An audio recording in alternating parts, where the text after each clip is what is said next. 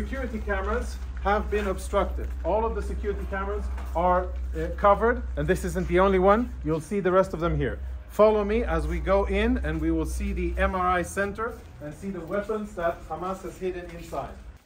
In military terms, this is a grab bag, grab and go of a Hamas combatant. And if you zoom in and we get some light over here, what you will be able to see is military equipment.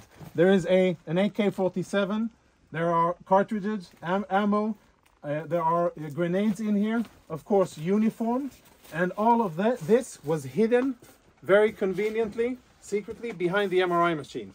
On the other side, we found a backpack with what appears to be very important intelligence, including a laptop, and we'll show you that momentarily. Let's go see the next room. The contents of the bag are full military kit for one Hamas terrorist.